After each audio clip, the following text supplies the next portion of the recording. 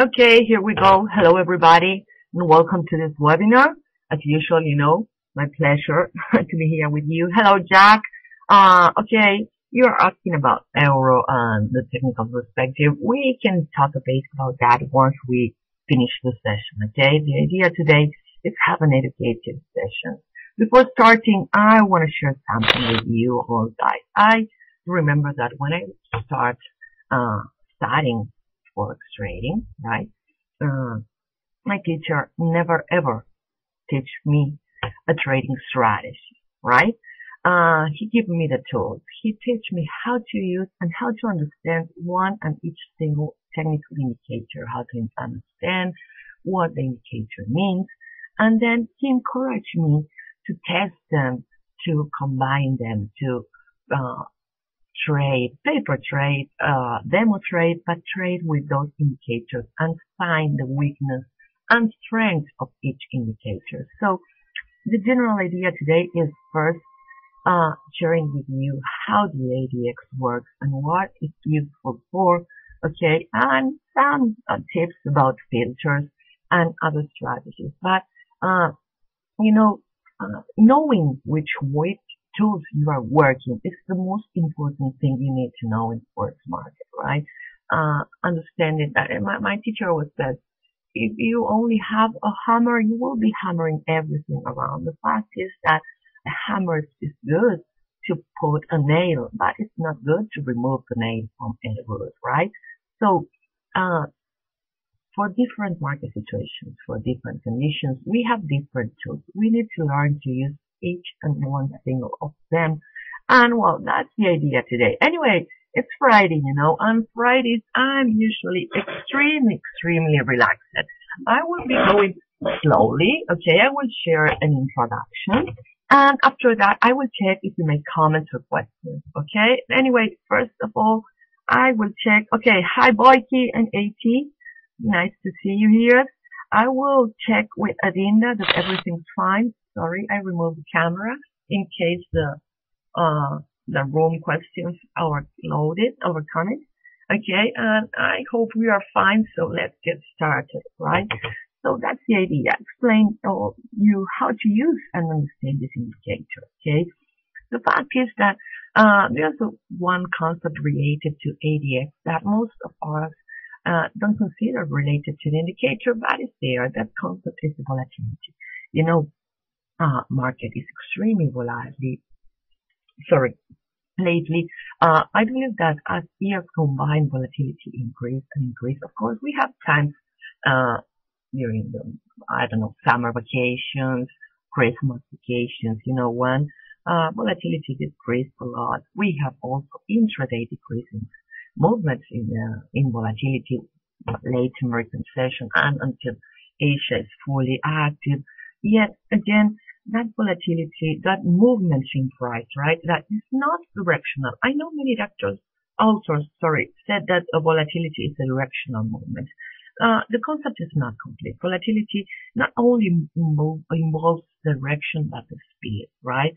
I would relate more volatility with the speed of a movement, right, that with the direction, okay? For measuring the direction, that's why we have this ADX. This indicator is used to forecast the trend, okay? That's the idea. Tell me the strength of the current trend. Weiler was the developer of this ADX. Okay, since we have something. Okay. Anyway, okay, no problem. As I was saying, this indicator was developed to measure the strength of current trend. There's a couple of tips we will be sharing right now about how to understand and how and where and how. Anyway, I was saying,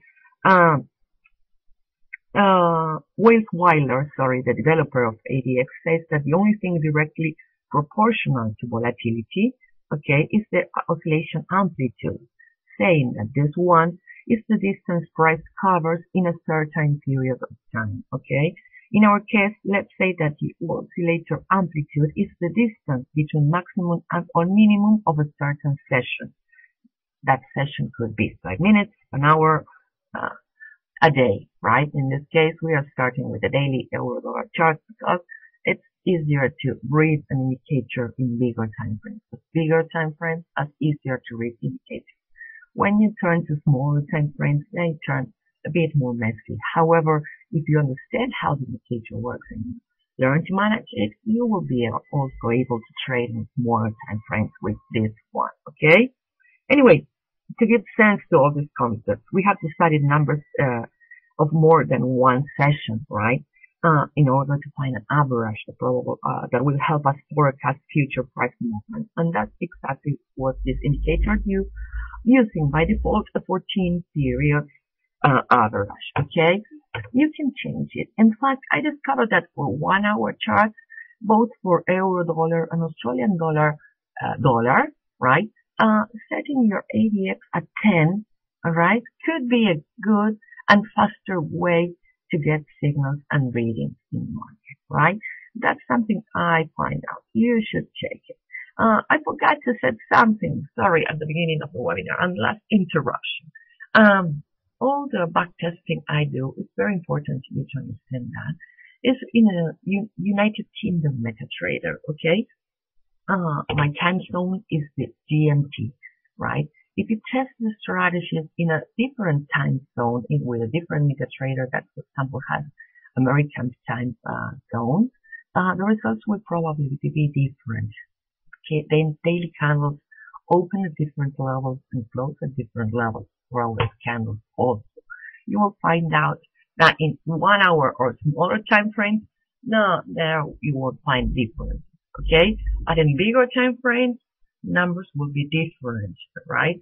I don't know, for an American session, for an UK MetaTrader, right? Today will end at, well, today will end, okay? The session will be closing around 2 p.m. and for an American one later on the day. So keep that in mind when someone tells you about testing a trading strategy or the reliable trading strategy. Anyway, back to the indicator. Sorry, last interruption. To use it to forecast market, okay, we have the first basic principle, right? As higher is the indicator value, the higher is the chance of a trend to change. And on the other hand, as lower is the indicator, more weak is current trend, right?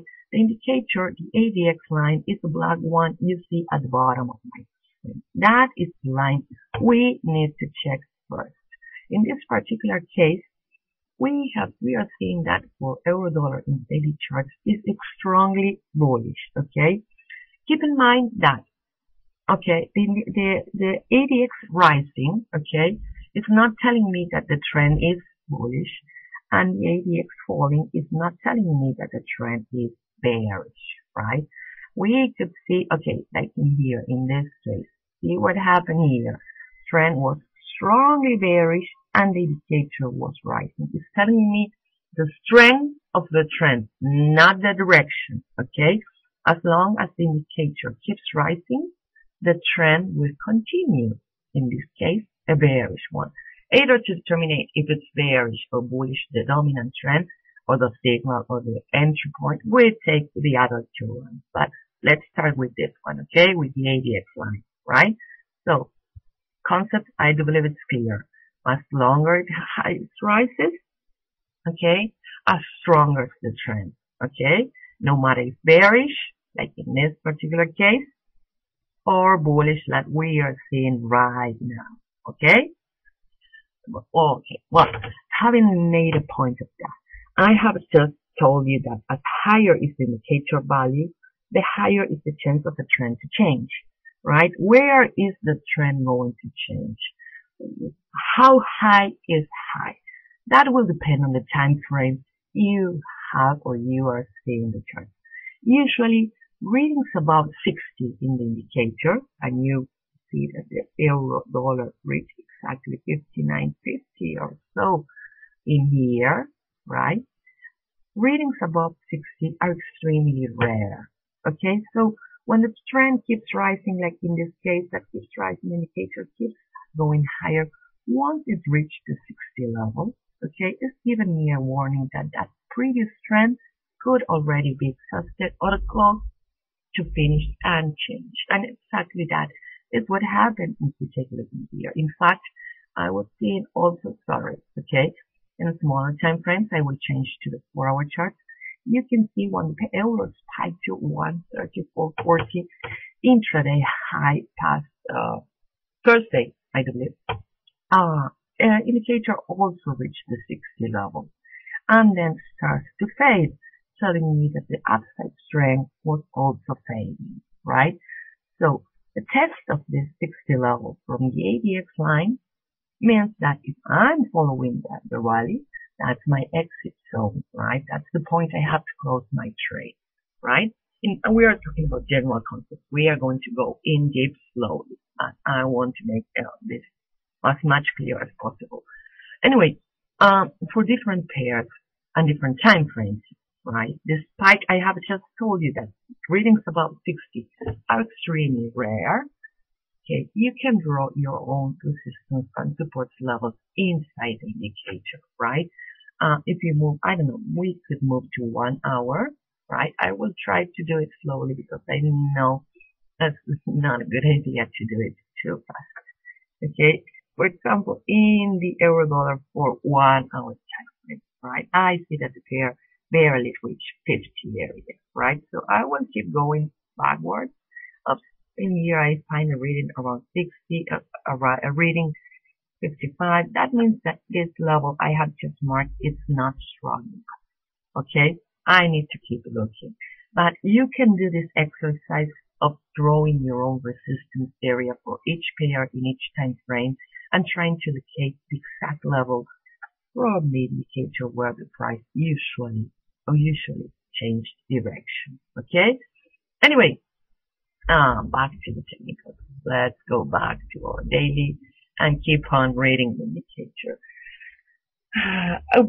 Apart from that basic principle that says that as long as the ADX line keeps rising, the trend will probably continue.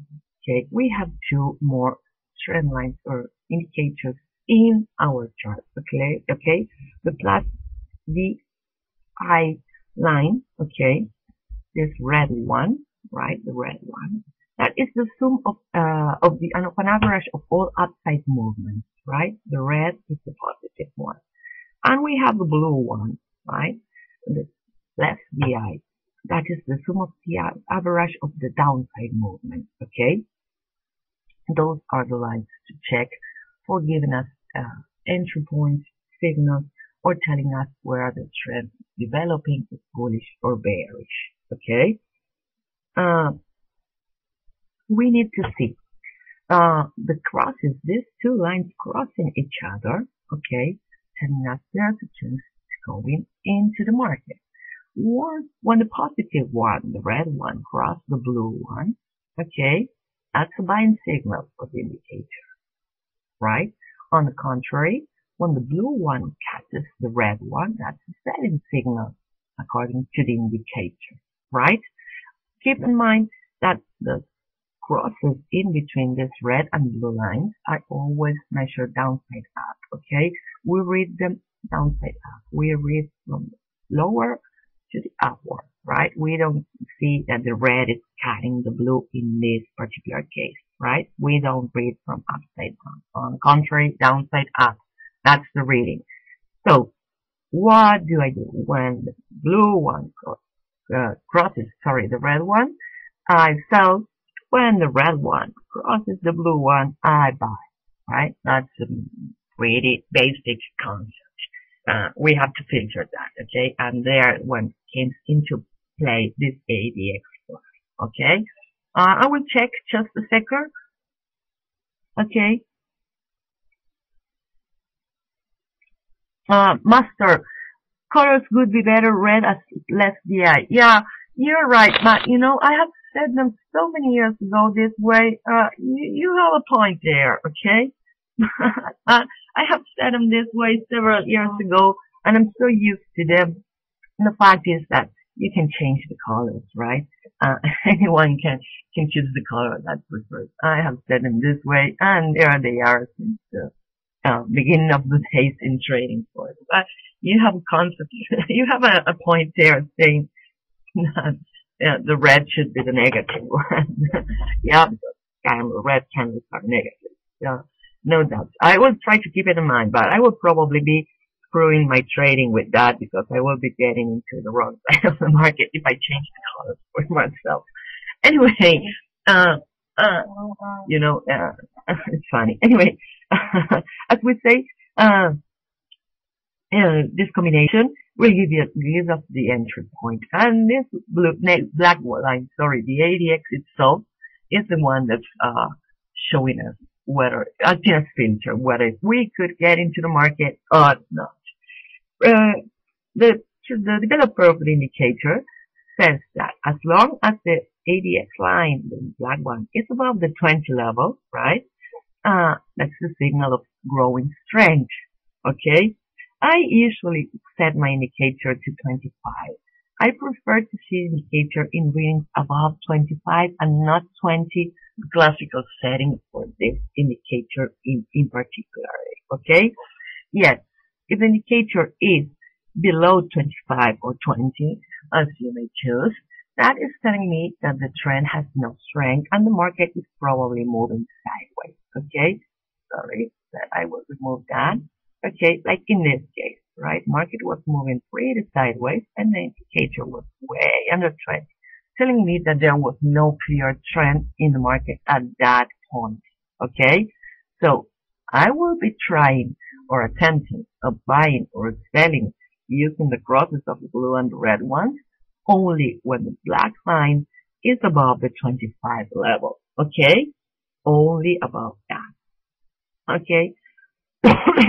When, on the contrary, the 40 line has also its use because let's say that I have made a trade in here, follow this bullish rally, okay, and the indicator reached 60 level. Okay, the 40 line is there to tell me, okay, that the trend is completely over. A more conservative way than closing your trade just in 60. Okay, that's the confirmation. When the indicator cuts back at the 40, okay, like in this case, it's telling me the trend is over. As you can see, in this case, it's telling me that this bearish trend has been completed, okay, a couple of candles away of the low of that bearish movement. So it's very important to take a look at that 40 level. On the contrary, when we see movements like today, that's are showing a downside upwards of that 40 level, right? It's telling me that the trend has enough strength to continue. Okay. Remember that the ADX line again is not telling us if the trend is bullish or bearish. It's just showing us the strength of that trend. Okay. Okay. So about the triggers, crosses of the indicators. There are ways to make those triggers buying or selling signals, even more stronger. I don't remember if I had I've seen an example in here in the daily charts or smaller time frames. So give me a second. I will look for a real example to share with you. Okay, and try to see if we can explain it in here. Okay, in here we have one. Okay. I have the red line, sorry, I love it. Okay, here. I have the red line crossing the blue one, giving me a buying signal right now, okay, around here.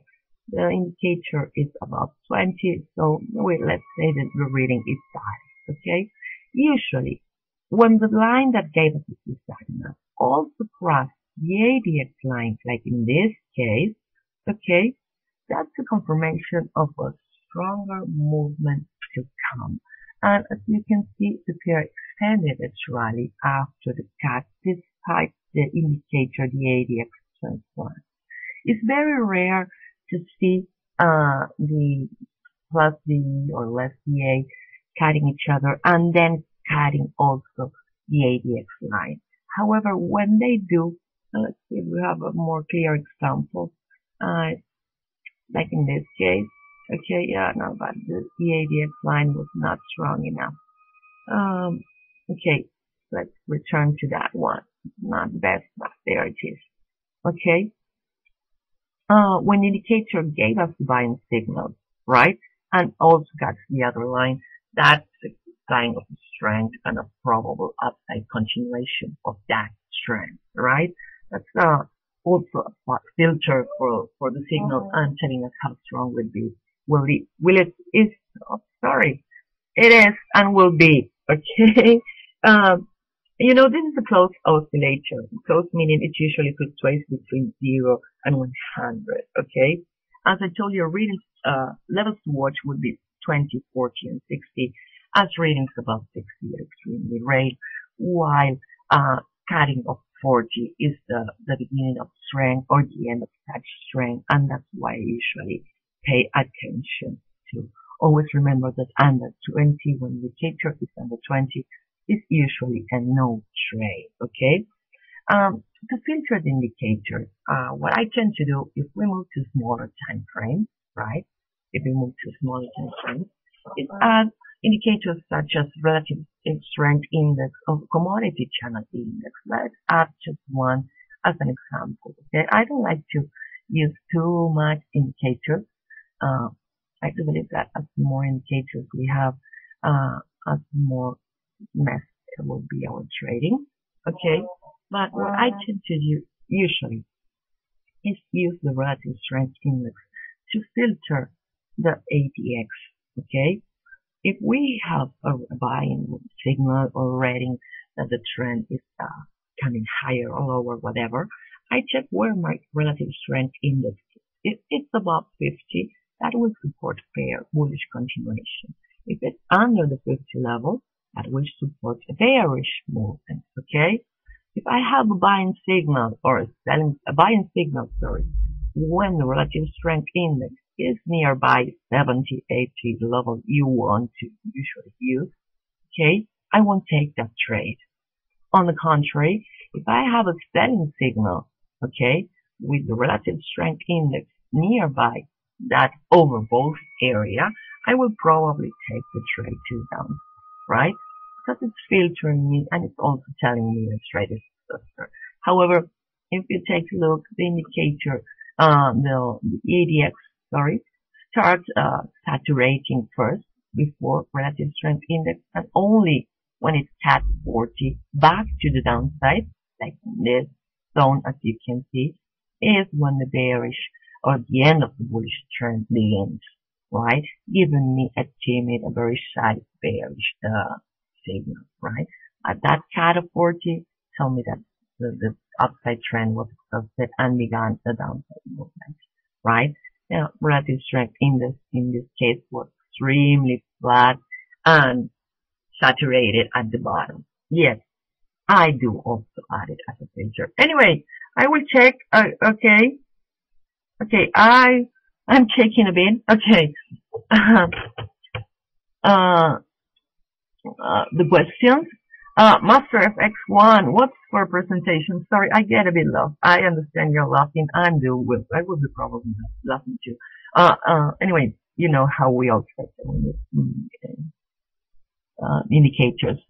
Okay, Boyki, I don't see your question. Can exit also? Okay, sorry, I missed it. Sorry, Boyki. Can exit also be an entry if not in trade? Good question. Yeah, I do believe so, but I will wait. Maybe it's a bit advanced to enter on a contrarian trade when we reach 60, okay? Maybe it could be a bit earlier. Maybe you should add a filter, I don't know, maybe 50, not wait for 40 because maybe it will be a bit too late. But add a filter and filter with another indicator. That's a good counter trade entry. However, as you may know, when the trend is extremely strong, indicators tend to saturate. ADX does not. ADX does not saturate as much as relative strength index or another typical indicator. The fact that the indicator starts to fall is telling me that the trend is losing strength, right? So yeah, a reading around 60 could be a counter trade. trade opportunity? Good question. Okay. Master, Android says above 30. Start trending. Yeah, I said 25. My experience says that despite the developer of the indicator says that the level to watch is 20, I prefer above 25. Since I'm less conservative than Android. But yeah, I don't trust in the 20. Okay?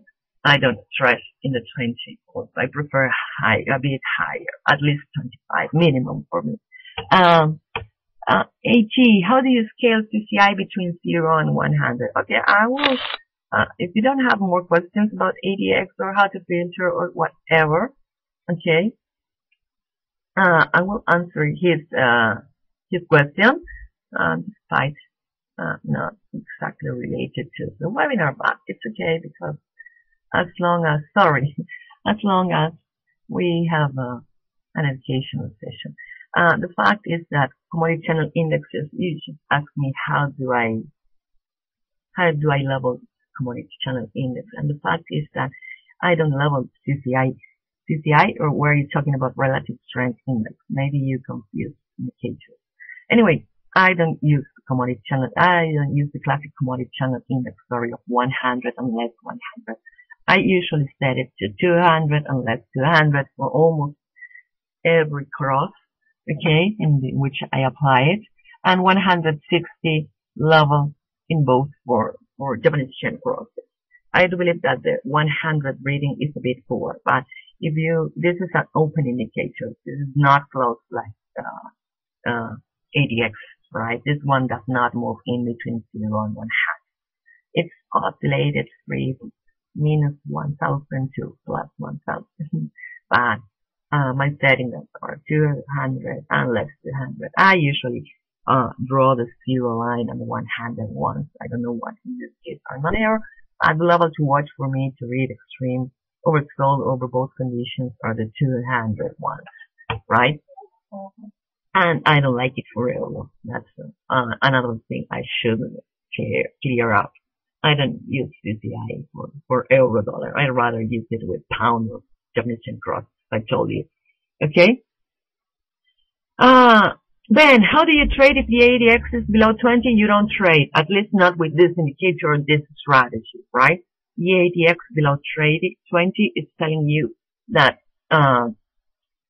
there's no trend. The market is sideways. Okay, there's no strength in the market. So reading standard 20 set means no trade, right? If in that cases, I would say the same. When you are dedicated to trading, I do prefer having at least a couple of trading strategies, right? Just one trading strategy or indicator, setting of indicators for market trend when it's market is trendy, and another couple of settings for when the market is sideways. When the market is sideways, I usually turn my view to stochastic oscillator. I combine a fast and a 5-3 and a slow, 1473 oscillators, most oscillators, with smaller time frames, intraday talking. And when market is sideways, I apply that, for example. But readings under 20 means no trade with ADX. Rajab, do you wait for candles to close before deciding to trade? I usually, yes, wait for a new candle to open before entering the trade. Yes, I usually do so. Okay, yeah. Close, current candle close, next candle opening.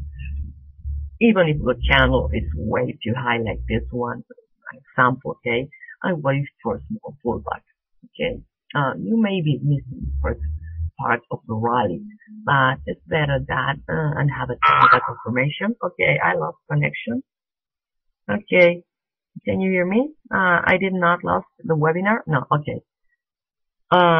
Okay, sorry, just lost connection with MetaTrader. No problem. We have reports right now. Okay, not good idea to lose connection. Nice. Anyway, yeah, I prefer to wait. Jack, do you see euro-dollar pullback in dollars in American session or continuing its on upward movement? Could euro reach 34.40?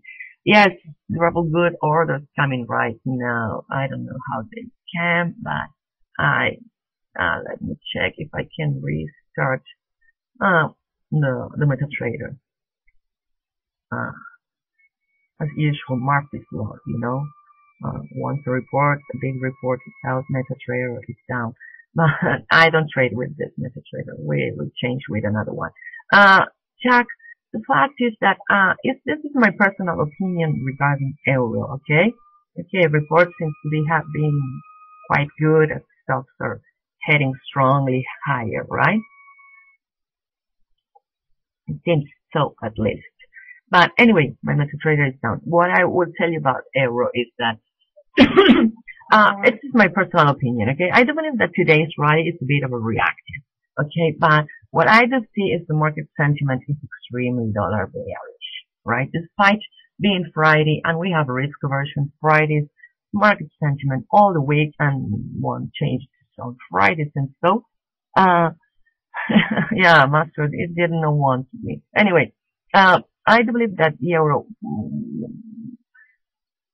could overcome that 34.40 area. However, it seems pretty unlikely. Okay, in general, I do believe that the movement was overreactive. If you take a look at 4-hour chart, what I've seen right now is that the 20 simple moving average is pretty bullish. Okay, around 33 or so. Today's low. Okay, so that supports further rises. And with markets extremely bearish, despite in dollars, despite I don't like it that much, since the pair would probably attempt to test levels near 35. Seems a good possibility. We have another report right now, today also. We have housing reports, okay? So, maybe we will see reactions, strong ones, after that report. Okay, market will be waiting for the last news before deciding if euro will or will not break higher. I don't see it breaking higher before that housing report. Range, if we break above,